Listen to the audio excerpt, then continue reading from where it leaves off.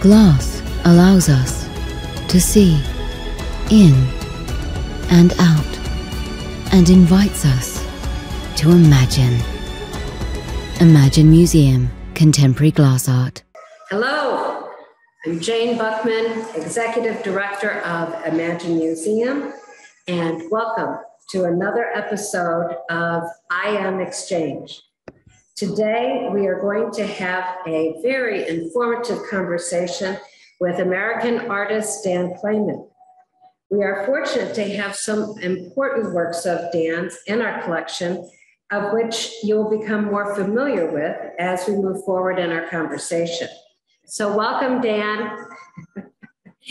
Thanks so much for taking the time to join us today and sharing your insights about your inspirations, your processes, and what you're currently working on in the studio. Hello. Hi, Dan. Hello. Hi. Hello. Can you hear me fine? I can hear you fine. Done. Okay, good. So I just want to thank you up front for taking the time to put together this presentation and sharing your insights with us. And but let's just get started, because I know there's so much material that I'd like to cover with you. So as I said, you really prepared a fabulous group of images to share with our audience. And I would like for you to begin with giving us some background about your influences and what impacted your decisions to choose a creative life in the arts. So take it away with some of those slides from the beginning. Okay, so you can see this fine? Yes? Not yet, but soon enough. Oh, I see. Okay. How about that? Nothing. Nope, I've got it now. You do have it? Looks great. Okay. We do have it. Looks great. Okay. Good afternoon on the East Coast and everybody else. And for those of you in Florida, I hope you're Florida and the Carolinas. I hope you're recovering, and that looked pretty horrible. Yes. So I hope you're okay. And Jane in the Imagine Museum, thanks for asking me. I'm certainly an artist in change right now, and you'll kind of see what's going on here. So let me just start out for those of you who may not, let's see, I'm trying. Okay. This is my studio, and it's just part of the studio, and we're going to look at the studio later because I have a project I've been working on and off for 4 years that I finally over the weekend got up to look at in a scale model. So I'm going to take you out into the studio in a little bit. Introduction, and I know most of you who are here know who I am, but my father and mother on the left, and my siblings -1, he wasn't at the picnic, down below them. And then my current family on vacation at the JFK Museum in Massachusetts in Hyannis. If you're ever there, it's a very interesting museum. And Mia and Audrey, the 2 dogs in the backyard.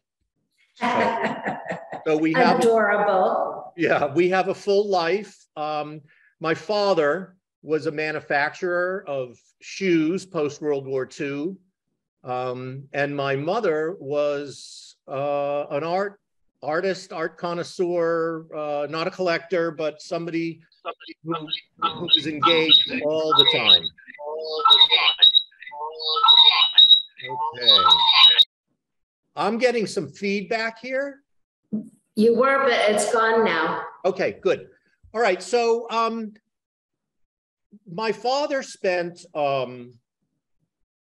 oh, geez, I think 3 years in the South Pacific. And he went to, I'm showing this because I just want to show you a little funny way that I think. So I inherited his scrapbook. And on the lower left is his guest card from the Hotel Auckland. And he was getting treated for malaria for a month or so, and then had 2 weeks leave. And went to this hotel. And when I went to New Zealand, I did some research at the public library and found the building And on the lower right was the only way we could find it. It's called a searchable PDF. So you couldn't enter Hotel Auckland, but you could scan it and highlight it. So I had a great librarian, and I fear that I might have, yeah, I left the next slide out, which was a picture of a building of the old Hotel Auckland, which is now an office building. But what interested me about it was to be somewhere where he was all those years ago. Yeah. And to possibly even, there was a molecule of my father still floating around or something. Yes, yes. So I'm yes. How Jane, old were you? How old were you when you made that journey? Just 3 years ago. Oh, fantastic. Yep, just 3 years ago. I was speaking at a conference and spent some days on either end. Anyway, I think this was an incredibly formative time, obviously, of his life. But the way I grew up with him was him as a manufacturer. So you see, I love to make things, and he had a factory, and then this piece, which I will talk about a little bit more, landscape, really speaks to that moment in New Zealand for me, just feeling the light of the day. In here, I've taken the built environment and brought my idea of a nostalgic piece of light in. In New Zealand, I was standing on a street corner with the nostalgic light. Noon on February 23rd on a sunny day, the light's going to look pretty much the same in 1945 and 2019. Oh, well, interesting. Wow, So, okay. I was a theater guy, and I was hooked on theater from the time I saw Mary Martin as Peter Pan at the Wilbur Theater. And it's very much informs all the work that I do still. My introduction to glass was through my father's yearly Steuben gifts to my mother.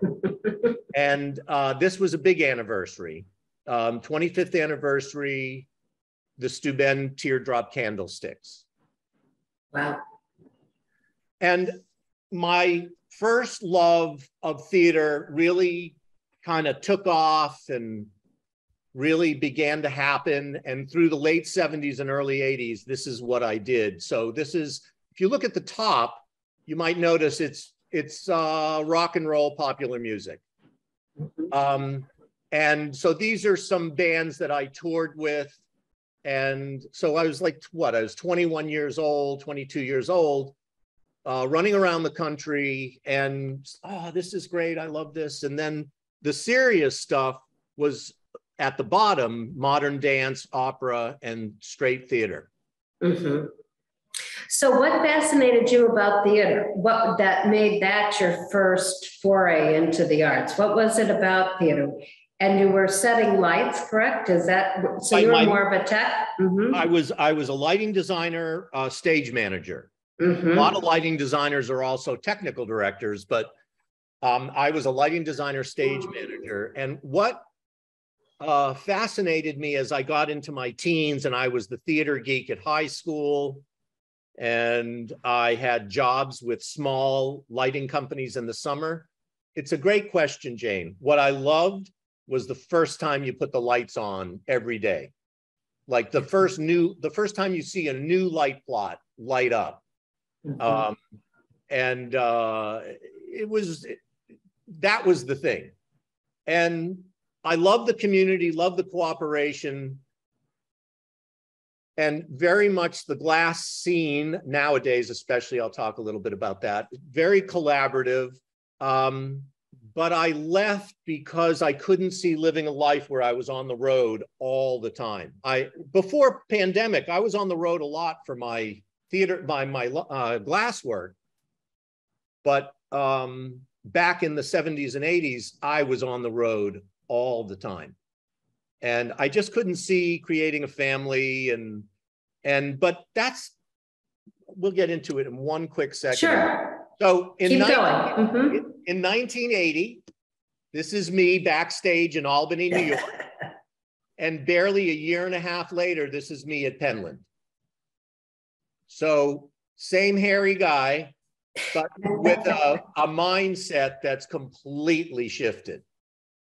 And I had not a clue what was going on. This is the first piece I ever did with glass, the flame bucket. The note from the director was, I want to open up the second act of Cyrano with the soldiers warming their hands. I want the lights to come up. And before the lights come up, I want the fire pot to first come up. And so I didn't know anything about glass, but I figured you probably could. I didn't even know the word slump, but I had a friend with a kiln. I got some regular plate glass and slumped it over some bricks, painted it black and red and yellow, and put a light bulb under it. And so anything that's electric, whether it's a prop or not, falls under lighting. If it's a light or something that requires electricity, falls under lighting. So I made this for that. And that is my one thing that's funny for any of you glass technical people is you can bring a piece of regular strength plate glass up to 1,000 degrees from room temperature in like an hour, probably safely. All right, let's say 2 hours. I took like a day. And when I say a day, overnight, and there were no computers, I was every hour with the controller.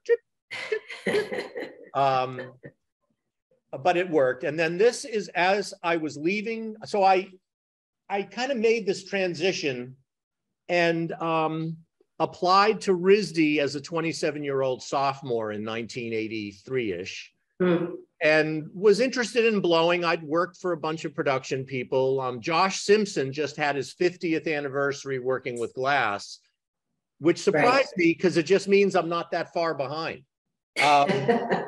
So this was the blown work I was making. And this was 1980s at RISD. Jamie Carpenter had gone to Vanini, and there was this whole thing about the Saturn ring, and at some point people called it the RISD ring. But I had an amazing education at RISD, and the RISD glass program, the best thing they did, which is what I endeavored to do when I'm a teacher, was a great visiting artist series. And I just encourage anybody that's in a position to help a lot of the small programs bring in visiting artists, whether it be on Zoom or physically. It's a really good and inexpensive thing to the students. I think the students get the most out of visiting artists more than anything else. So this is the work I was making. The theme here is nostalgia. So that was as I was leaving art school. This is, I just wanted to keep this kind of trimmed down, but this is one of the pieces from my BFA thesis show. Because it had taken me so long to get through college, it took me 8 colleges and 9 years, 10 years to get through college. It was really, I arrived at RISD right at the right time in my, as I grew. Yes.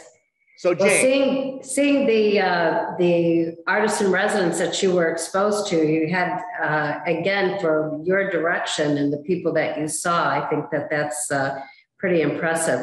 What I'm going to say is that I do see Trish Duggan on our Zoom, and I'm going to invite you, Trish, to, at the bottom of your screen on the left-hand side, there is a mute button, and you can unmute yourself just by pressing that button.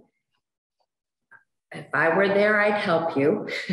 It's on your computer screen at the bottom left. And if somebody can help you find that, then you can get unmuted. We can't do it from this side. You have to do it. We'll have somebody help you, Trish. I'll get somebody to help you. Okay, Dan, I want you to go ahead because I know Trish wants to be part of this also, to enjoy your work, see what's happening with you. But let's move on to the objects, because I do want to say I was able to preview all of your PowerPoint, and just seeing your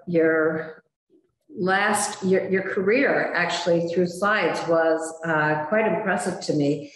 And what always has impressed me about the works, and even the works that we have here in the museum, is the precision of the forms that you create, but also how they respond to light, and then how they also command attention in the environment.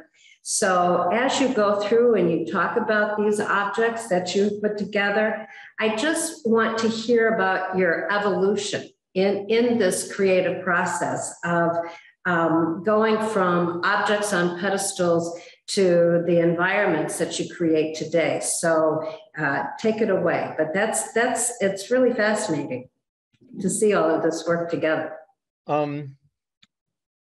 So this is the place to start. This is post art school, so 1986.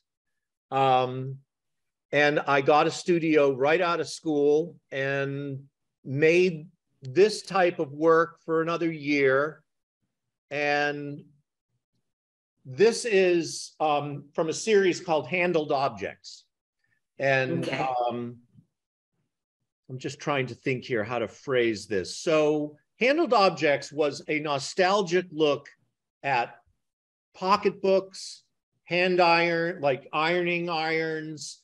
And it's so funny to say this because it's so long ago, but my mother was the mother of 6 of us with my father always at work. And boy, did she thought a kid with a well-pressed shirt meant a happy kid. And so this was my first show of work that was getting personal, and I'm trying to figure out the material and really bit my teeth into casting. And this type of casting in the early 80s, mid 80s was, oh, I'm getting that again. I think Trish is unmuted. Yeah, she just has to get rid of her sound. Okay. So these handled objects. I think we did it. She's going to get somebody to help her. Yeah. Okay. So the handled objects, while they are very much formal objects, and you can see there is a sense of considered design, they were very much autobiographical for where my life was then. How so? Well, first of all, my mother passed on during this time, and I had my first show. Remember the Glass Gallery in Bethesda, Maryland? Sally and Ned Hansen. Sally Hansen, I think was her name. So I had a show, and my first show was of handled objects. And during getting ready for that show, my mother died of heart issues. So that's like 1988. And, but this body of work is what I first brought to Doug Heller. And Doug Heller in June of 89 said, you can have a show in September or you have to wait 2 years. So I made a group of these objects in 3 months over that summer, all the while my wife was pregnant with our twins. So it was quite a time. Yeah, yes. And so I'm not showing you a lot of each. I'm just going to try to do a broad thing. This is called Osterone. It's based on a pelvic bone, so Osterone for bone. And for me, this is one of my favorite pieces that I've ever made. It could be a ladle. It obviously refers to something about the pelvic girdle and the spine. But for me, the shape and the tension of just sitting on its tip is sublime. Yeah. For me, I'm not saying it is sublime in the world, but for me, it was very satisfying. And this is a piece called Kyrogris, which is a Greek word for tool. And I took the traditional textile shuttle loom and made it on the left in graphite, in the middle glass, and on the right bronze.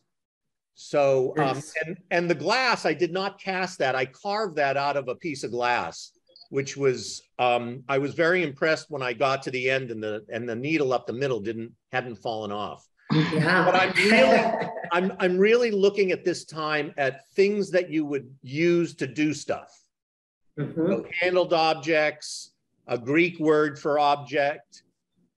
And by the mid-90s, I think the easiest way to explain this is I was somehow working on a theme of protection and material difference to bronze and glass. So this is one of those pieces. It's about 16 inches stem to stern. And I was so invested in pedestal work, objects that I could keep contained and see into this type of scale. And we do have this piece at the museum, or part of it, and this one as well. This is called meniscus. And so I'm working along on these pieces. And one day I'm just fooling with a cup of liquid. And I was just kind of fooling around with how making a meniscus, and you know, you put one drop too much and it spills over the bottom. I mean, it spills over the lip. So I just had this idea to make meniscus. And you'd think that the pool of glass, of liquid, should have been up at the top, but no, it's got that spout that would cause the meniscus to form at that level, not at the top of the lip. I do like that. I haven't heard that, and we do have that. We had it displayed in the museum, and I never knew quite how to describe it to others, but that really makes sense now to me. Thank you. I would say that it's an outlier to that body of work of bronze and glass, because what's different is it's got this steel with graphite stand on it.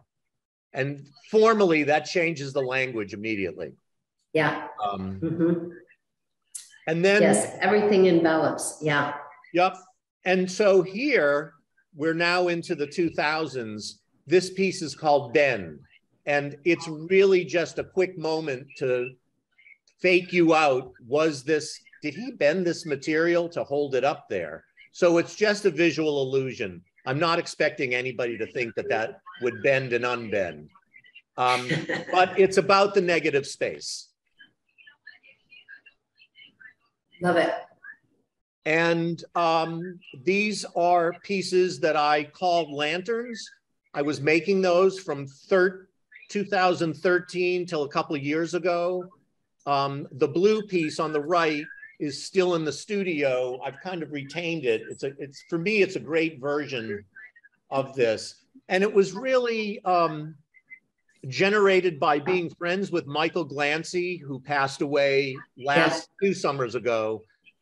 He taught me this electroplating, and very much like the handled objects. It was kind of a move back 20 years, but with an impetus of, I follow all these I'm not a mountain climber, but I'm fascinated by those who go to Everest. And on the paths up to Everest, through all those villages, there are these stupas, and these are based loosely off of those as a design exercise. So light and the work, this is going to lead us to where to the pieces at the Imagine Museum. This is just a great image of light doesn't show itself till it's reflecting on something. So my friend Allison sent this to me one day some years ago, and this is just dust. She was cleaning the house, and this is dust being lit. Otherwise, that stream of light would only show on the floor. So through the early 2000s, really up to probably for like 7 to 10 years, I worked on these spires and skins of light. So on the right, it's solid. It's a solid spire, what I call the spire of light. So I worked that way actually, you know what? Now that I'm thinking of it, I first was making the skins. And what I wanted to do was take that aesthetic of the large scale castings like the Lubinskys, like Howard Bentray. And I had looked at that work all through my formative years, and I wanted to approach that scale without the mass. And that's, excuse me, how that started. Wow. And so the one on the left is only an inch thick at the back and a half an inch thick at the front. So it's, it was a very difficult exercise, and I just worked at it. I think it was 3 years from idea to the first time we could show the first one. Wow. And I got through looking at that as oh, these kind of are like light beams. And so on the right, a few years later, I began to make it solid. And you can see how the melt looks so different, especially the on the right of the casting. On the right casting, you can see that clearish glass, which is only looking like that because it's thin. And that's how one of these pieces looks in natural light out the back door of the studio. Beautiful. So I'm really thinking about light, thinking about my time as a lighting designer, thinking about why we use smoke in rock and roll lighting. It's not only because it looks great to see Kiss walking through a stage of smoke. It's interesting because it describes the path of light. And so you have a Rolling Stones tour of 1981 where they hung over 500 lights in the air every night. It's really amazing what the patterns in space can be, and not, you know, not just the lighting on the performers. And this is just a process shot of the size of molds to make those pieces. And there was, I worked in my studio from like 1990, had one to three employees. As I hit 2000, I was doing all this big mold making work, and I had like 8 employees every day. And I grew, I loved them, but I hated having employees. I felt like I was losing my way as an artist. Yeah. And so 2013, 2012, I've trimmed it back down and really am here most of the time alone, but have part-time people as needed. In 2007, I did a show at the Mint Museum, and I showed circular object number 1, which was made in 2004. And it was inspired by a poem called Empty Volume by Israel's poet laureate, Yehuda Amichai. And he wrote this beautiful poem called Open, Closed, Open, where he described that before you're born, everything is open with possibility. When you come into the life, everything's still possible, but all of a sudden it's circumscribed in a circle of your life. And when you die, everything opens up again for the next thing to begin. And he wrote about the Holocaust for years. He died probably 8 years ago. But it got me to thinking about not only the object itself, but the negative space that the object alerts you to. So all of a sudden, that circle, that void inside the structure of the circle, you would never have noticed it there had we not given you a structure to look at. That's right. So pierced volume is 6 feet. It's in the museum, the Hunter Museum in Chattanooga. And it is based on architecture.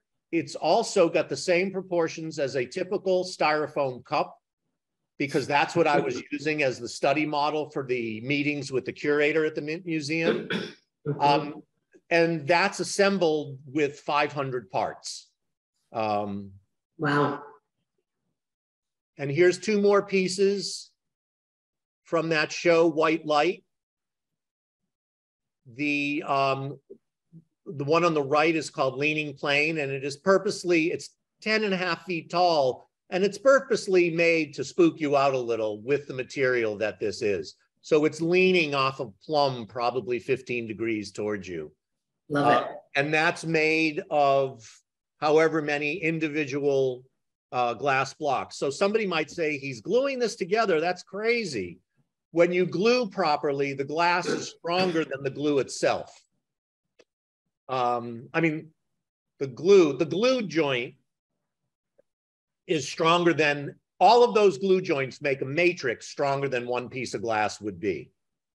And in this way, what I could do is make each block had a hollow center with white skin. So when you light this thing up, you can really see this light transmitting through. And you can, without me describing it exactly, if you look at it, you can see all the color density. If you look at the second row from the top, all the way to the right, you can see that the light is shining through there some more. And here's some other pieces. Aperture on the right is simply, I went through all this effort to make a device that would project the light. So I probably could have done it some way different, but I wanted it to be this oddball projector. So that work led to these architectural pieces. So this is 9 feet tall. It's called tall sliced volume. And the reason it's called tall sliced volume is there was one sliced volume and it looked too stumpy. It was too low. So I built it up more. And again, it refers to the castle work, that one image I showed of the castle pieces. It refers to structure, but it also really gives you a great clue as to what this material can do. Mm-hmm. And there's some of the pieces we've talked about in my show at the Muskegon Museum of Art. And it was a show of objects that took perhaps different routes to their making. And for instance, the blue circular object, which is at the museum. Right. Why is that an outlier? Because everything else had been made in really muted colors. And that became an outlier to what I was doing. And I liked it a lot when I made it, but I was, probably one day fiddling around in the studio and said, oh, yeah, let's get that a little, let's make a color shift. And so what's with the circle? I persist with the circle, you'll see. There can't be anything more satisfying making than a circle. And really what it's about is it refers in so many cultures to the life cycle. And there's parts of me that could work on these circles every day, all day. And when we go into the studio to see the latest piece that's come to fruition, we'll stop at the circle table and you can see some of the molds. So projects.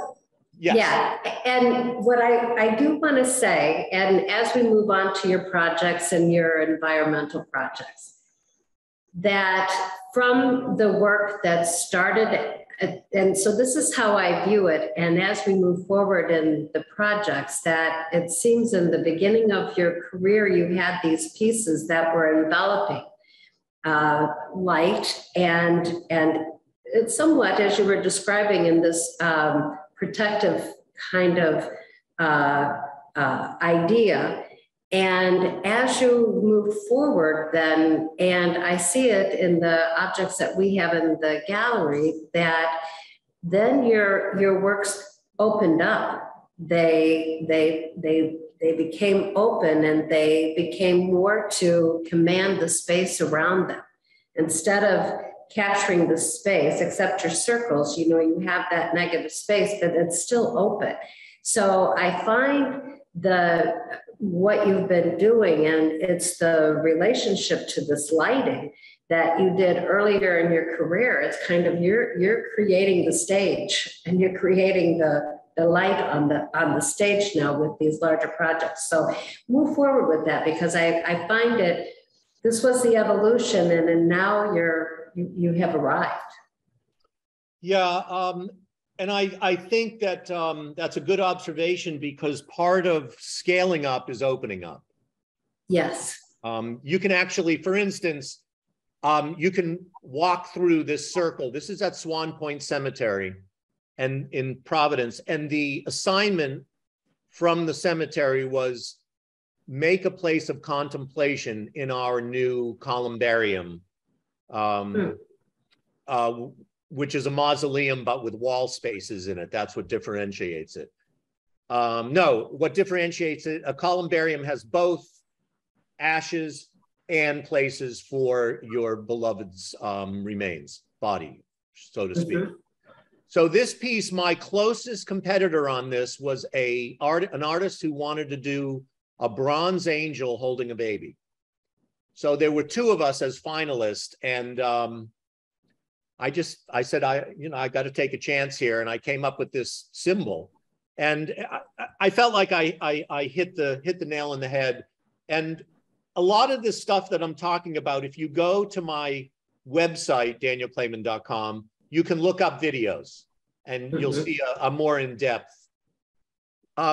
This piece is called Suspended Shadows, and the assignment was, I need something, I want an intervention in my house that's not going to be suspected. So I used the light coming into this house as the beginning part of this. So the objects, the objects, they're large. They're 8 feet and 7 feet respectively, and they're quite heavy. But I thought it was really courageous of the client to say, we are going to keep our couch underneath this. And I still speak to the guy every once in a while. He says, people still sit under there and go, oh. But so there's a certain amount of purposeful. Are those suspended from the ceiling? They're suspended. Wow. Yep. Wow. Nice. And, engineering is a real joyful part of all this. And so, for instance, you would not use Home Depot hardware bolts for the bracket up in, well, you could, and it'd probably be fine, but these are aircraft grade bolts. These are the things that the minutia that I can be interested in. Yeah. This was Blue Cross Blue Shield of Tennessee. And the assignment there was, we need a place where periodically we can gather the employees for celebrations, and they had seen the circle, a smaller circle somewhere. So that's that. And here's, so we're back to the Allison's stream of light. And I wanted to make a captured light, but not in glass, so I didn't have to worry about the technology. So this is 2006 at the Fuller Museum of Art in Massachusetts, which gave way to this work that I'm still very invested in. So this was at Brown University. The intervention there was, give me something great in this gallery for 250th graduation weekend. And this is what I came up with. So this talks about the nostalgia of light. It talks to that Proustian idea of sensory, so that if you walk into somebody's apartment that has this chicken soup simmering similar to your mother's, you'll think of your mother. But if you walk in here on a day that's something outside, on a winter day, this still captured this same light in the gallery. And finally, I love the color field painters. So this gave me that way of taking the saturated light, and instead of with pigment, make that right-hand wall happen. It's a stunning piece. Is it still up? So is that a permanent installation? That was up for 8 weeks. Wow. Where is that now? I'll get to that. Yeah. I'll get to that because it is somewhere. It's good. It's a beautiful piece. It's kind of somewhere.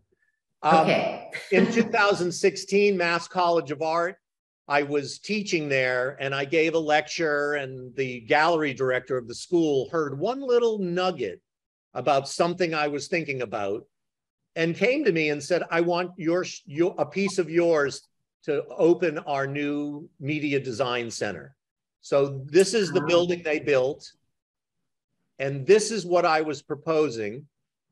So I had this idea, literally walking on a street in Providence, getting wet from the rain. And I came up with this word, rainfield. And it's not probably an original way of saying it, but it's what the piece became. And this was another rendering because I was bringing Gothic architecture into it. This is my student group making 12,000 raindrops. Oh my. And here it is, Rainfield at Mass College of Art, where I'm taking pixelated pixels, as is a raindrop is a pixel, and creating an architectural detail. And this doesn't look like a Gothic arch. This looks like a Roman barrel arch, which it is because 2 days before installation started, the fashion department said, you can't come so low to the floor with your Gothic arch because it will inhibit what we're doing for fashion show months from now. So I had to redo it because the proportion had to be the same. It's all good. It's all good. I love it. So here's another viewpoint. So that was up for 2.5 years. Wow. And I'll show you what's happening now. But Radiant Landscape. So this is where that piece from Brown ended up. This is the way I saw the gallery the day I was offered the show. And these are the computer models, the renderings.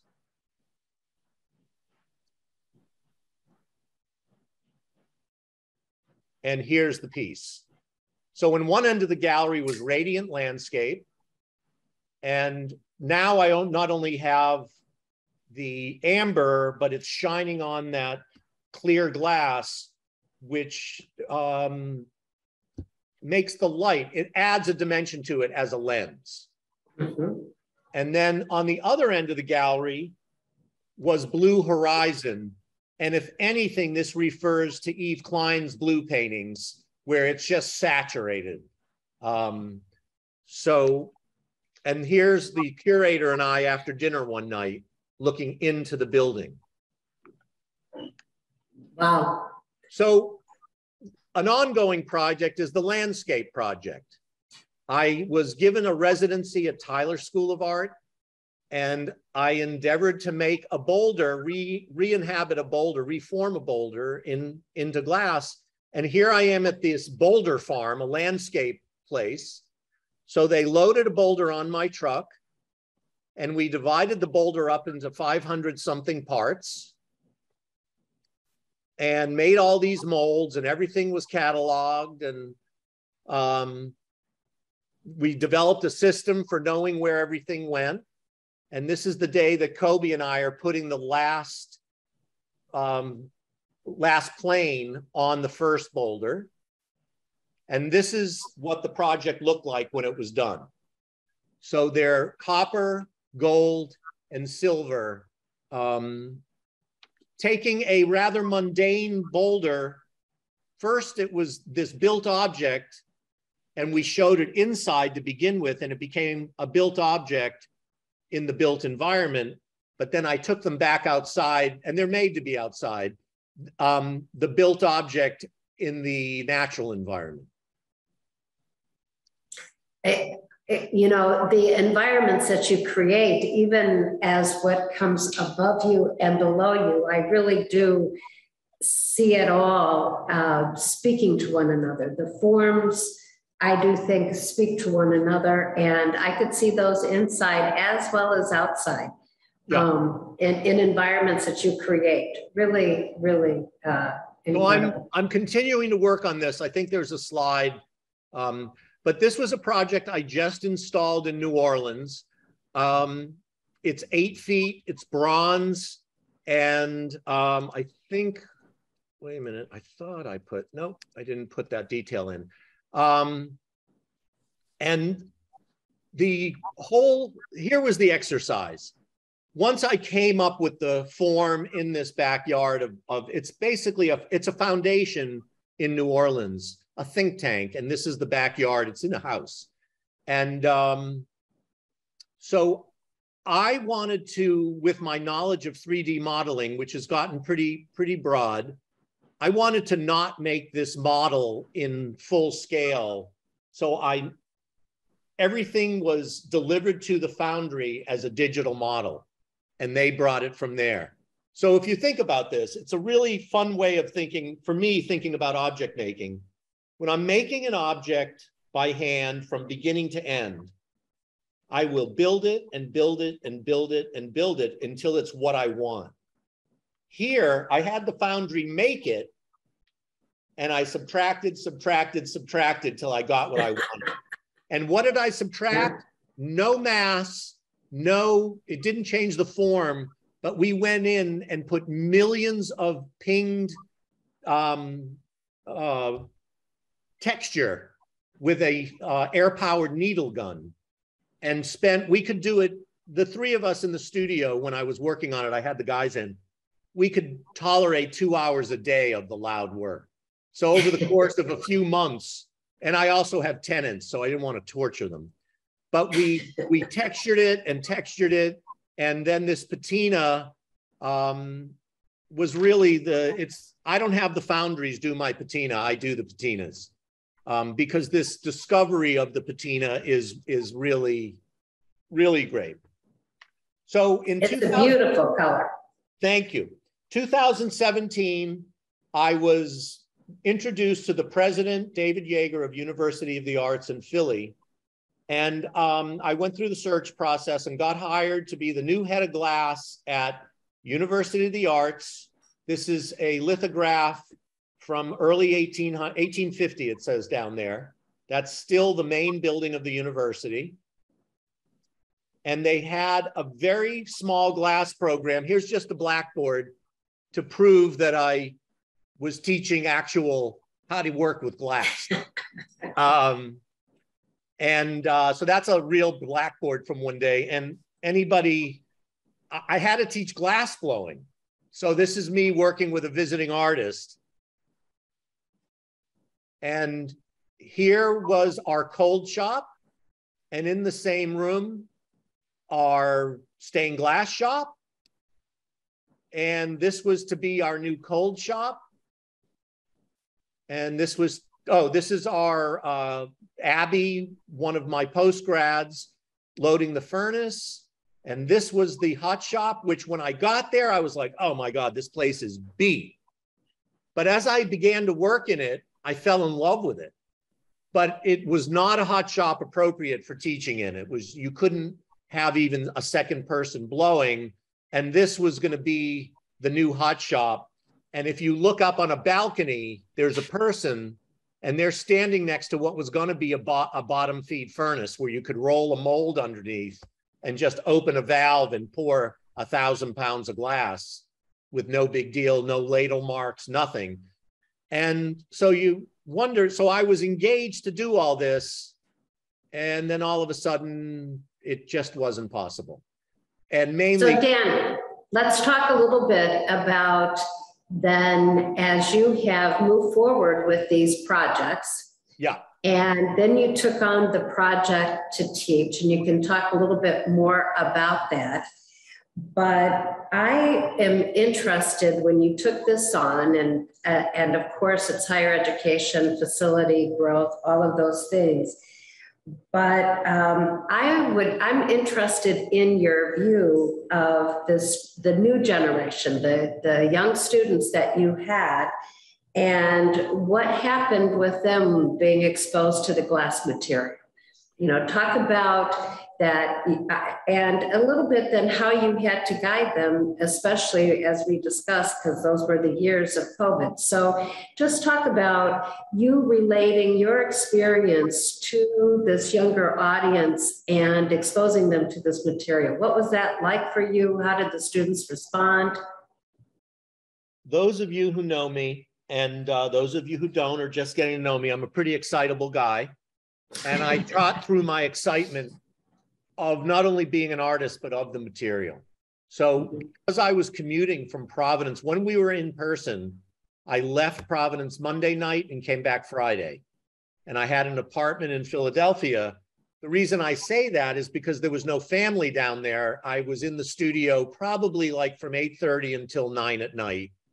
I'd go out for dinner, I'd go out and see friends, but I was always kind of stopping around. The problem was the department, through a lot of problems, went from 15 students right 2 years before I got there. I inherited 3 students. So we were trying to build the program, and I got a lot of minors, but I was tasked with not only building a new studio, but so you build a facility, you build a curriculum, and you build a cohort. And after the first year, the first 2 were done, and we were beginning to get students coming for electives, and then COVID hit. So that's how that rolled out. In answer to your question about students, I had a lot of students that I saw. I was seeing, between all the classes I taught, lecture classes and studio classes, I was seeing like 35 students a week. And what I saw most was the intense struggle to keep everything balanced. Like to be able to make enough money to be at school and to do your work, and it was, I don't know, it was an enlightening time for me. I got as much out of being around students as I hope they got out of me. And like, for instance, one of the greatest things was, as the head of Glass, I was the head of the Borowski Prize Committee, which was a yearly prize for a residency. And so our first person was Sarah Bryland. And she's made great gains and is in that World Glass Now show of Corning's, the one that's running around. Nice. So I not only got to know her work, I got to know her. And Simone Fieser is this crazy, I think she's German. And she is the most energetic. She came in, and you look at that work. Look at that piece. This is just one of her installations. So she comes into the hot shop, and I was saying, well, what do you need help? What do you need help? And finally she goes, I don't want your help. I want all the students' help is what I want. And so it was great. I don't know, I just really loved all the engagements with visiting artists. And we had Alicia Lomé in during COVID, Preston Singletary. I think we had Jose Chartier in. I mean, we had a lot of people come through. People were very generous with visiting artist gigs during COVID. So for me, being around other teachers and being around thinkers, it was incredible. Am I the right person for the academic life? I could do it. I liked it, but it was difficult. All the admin stuff, it's really something.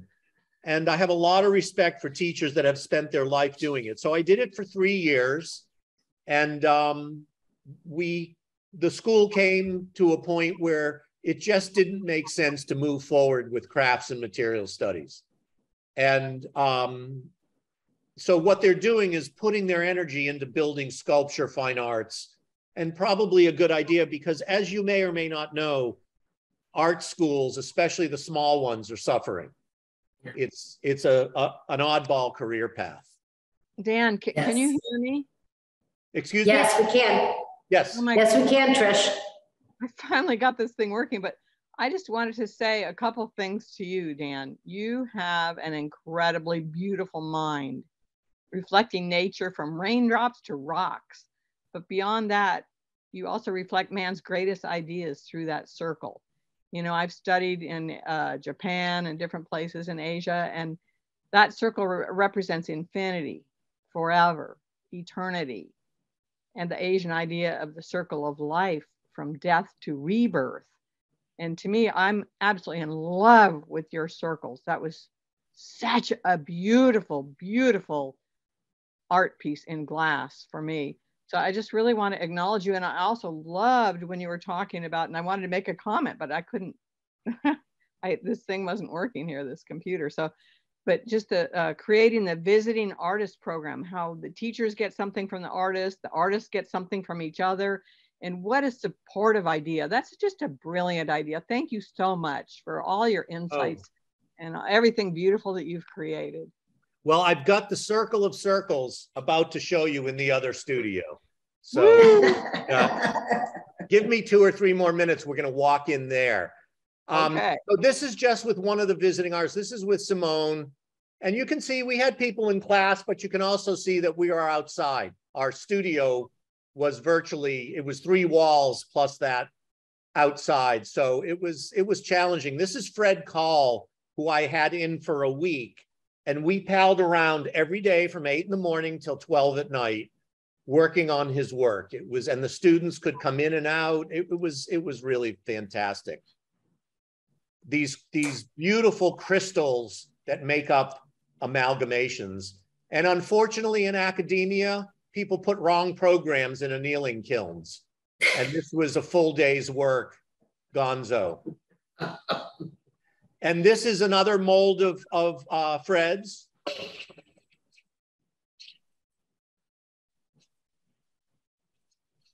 So that's centrifugal casting. You pour the glass into a graphite mold and spin it, and it makes these. Oh, there I am again. And I literally, right after this, it was getting too heavy for the professor. So we put something else on the stick. This is Cooper O'Brien, very interesting young artist who was working with these blow molds. So on the left is him stuffing the piece into the mold, the bubble into the mold. And then we literally broke the mold off while it was hot to reveal. And just some student work. And what I found fascinating, Dan, that you were talking about also, that because of COVID, and I want to hear about this because of the Karen Lamont there, is that you had to teach students how to blow glass via Zooms, right? No, we did not blow glass remotely, but we did kiln casting processes. There you go. Remotely. Yeah. I shifted over to kiln casting processes, worked with the dean to come up with a curriculum that would work. I'm showing this slide because this is a woman named Carly Leeming in ceramics, and she had never seen Karen's work. And these are all draped, you know, Fiberfrax blanket, high temperature blanket. This is Fiberfrax blanket dipped in porcelain slip. Really amazing work. She's gone on to really, really do well. Here is one of the boxes that went back and forth during COVID. So there were 2 boxes, and this wasn't even the right box, 2 unbreakable boxes per student. One was always going, one was always coming. And they would make their molds, send them to me, and I would fire them. And then this one great student, I said, why did you put this in this box? Oh, I don't know. I didn't want to use your box. So it broke. And this was done by, this grapefruit is a Pâte de Verre grapefruit done during COVID by a student. Wow. Yep. That's impressive. And this is my Faculty of Crafts and Materials Studies. No longer, none of us at UArts, everybody's gone on and found themselves. And this is my first group of graduates. And as you notice, I'm not with Sam. This is my second graduate. So in progress, we're going to end here. Yes. Right now, I'm working on a federal arts and architecture project for the Ashley Federal Courthouse in Toledo, Ohio. And the first iteration of the building, this was my space, not my artwork. During 2018, as the steel tariffs came in, the price of steel came up so high domestically that they had to rethink the building. And they rethought it. This was what I was going to do. And the multitude of objects and the just two-sidedness talk about the complexities of the law, and there's different ways to look at things. So you might have a view, you come out on the balcony and you look at another viewpoint. Here is the newly designed lobby, very different. And I've been given I've been given the primo space. So this is just some beginnings, and this is how I'm putting my digital model into it. Love it. And this is, so I've stripped it out of the environment, and the piece is called Billow, and it mimics what prairie grass does. If a breeze comes across tall prairie grass, and a strong breeze, and blows it, I have videos, and I kind of tracked it, and I did not go to the computer and plot it perfectly. It's much more of a poem. The idea is to bring something to the courthouse. At this particular courthouse, federal courthouse, you're not there for a good reason. It's absolutely not a fun day. And I just wanted something simple, non-confrontational, but broad. So we've been working on this now, believe it or not, for 5 years, and it's finally going in next summer. So there's that. Oh, there's the patina. Yeah. So I'm not going to show that little video. We're getting a little long, but one of the things I'm working on now is to get a moon rock scanned, and I'm going to make, like I did for Radiant Land, for the landscape project. I'm going to take a moon rock, which is only this big, because Apollo didn't have the facility to bring things back this big, and we're going to take this high-res scan and we're going to blow this up. Why am I doing that? Number one, I was a space nut when I was young. Number two, the Artemis rockets going up into space, which are huge, and they're going to park somebody around the moon for 40 days and go up and go down. I'm so jazzed by this. But even more, the idea is almost inaccessible. Only a few people have gone and plucked the moon rock, and hardly anybody's even held a moon rock. I'm going to take it and put it out into the world. Love And it. here is a quick computer rendering of one way that might be made, but I'm not sure. And so this leaves us with the project I've just in the last month or two brought to its quarter scale model to fruition. Orbital Traces is a project to honor the circle continuity, but it is an engineering, it's going to be an engineering marvel. It's built with a steel frame. So here's the frame drafting. That immediately reverts back to my knowledge of rock and roll lighting trusses. So I was able to design this, bring it to the engineer. He hasn't analyzed it yet, but he said, you're on the right track for the weight load. So you go from steel, you bolt the steel together and then bolt the glass on. And I made this quarter scale model with 3D printed parts every which way. Here's all what's going to be glass. And here's the inside truss. Now, what's exciting about this, besides this object, is once I finally somehow get the real object in glass up in the air at 18 feet in diameter, it opens up all sorts of structures for architectural intervention. And here's some putting parts together. Just incredible. I love where your mind goes with all of this, Dan, and it just keeps expanding. And it keeps breaking space in the environments. It's just, you are just moving. You continue to move. You continue to create. It's just fantastic. Just lovely to see all this. Okay. What else do you have? Can you let me in? I just got one more. Can you let me into another Zoom? Can somebody, there I am. Let me turn off this.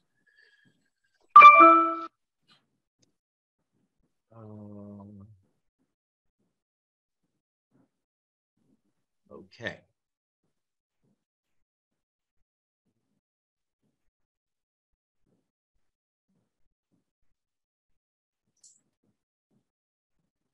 I hope everyone has been enjoying this presentation. I know we're going a little long with Dan, However, we will be wrapping it up, and until he gets the video piece back on, I think that that might be happening. I just want to say a couple of things that next week, we will be on Friday, October 21st.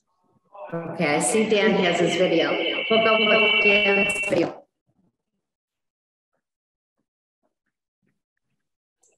Okay, Dan. Okay. Oh, we got some echo. All right. Rather spacey, huh? Yeah. Oh.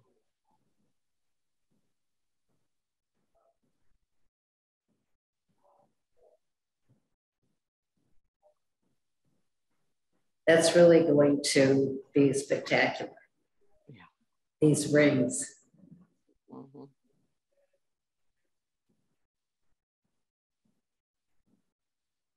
I'm not sure if Dan has turned on the audio. Mm-mm. Wow, look at the size, the proportion to the people. Really gorgeous.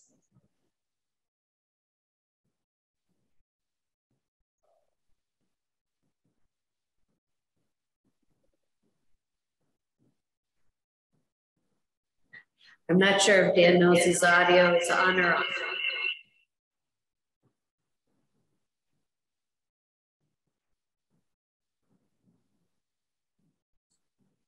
It is quite spectacular.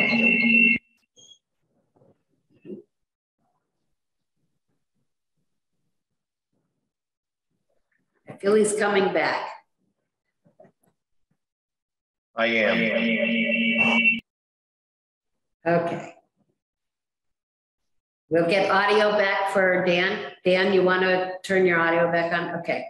That should be right. So that's where I am. Well, I also think it's spectacular. And is there anyone that has any questions? I know there was one from Peter Bremers who asked, where are the rocks? Where are the sculpture, the rock sculptures now that you created that were in that natural environment? They're in the studio. Yes. Hi, Dan. Hi, Peter. How you doing? Good, good. That was wonderful to see, but just when you went into your studio, unfortunately, we didn't have any sound. I think you were explaining about the large circle. Could you see it? Say something about it? Yeah. So first of all, I just wanted you to see that structure at scale. So yeah. I don't know if you could with the little silhouettes of the people.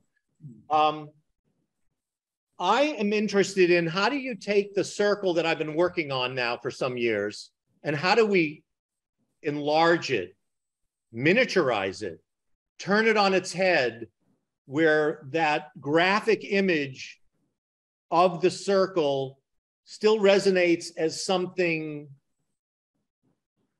meditative, maybe, as focus, but also there's a little bit of the wow factor when it gets that big, and wondering how it is the form I've been dealing with, and I'm looking on it as a way to experiment with larger forms for architectural intervention. Now, one reason I'm really interested in this, in the steel frame and the glass skin, is it can be made in parts. And you know as well as me that casting large scale glass is a massive pain in the butt. And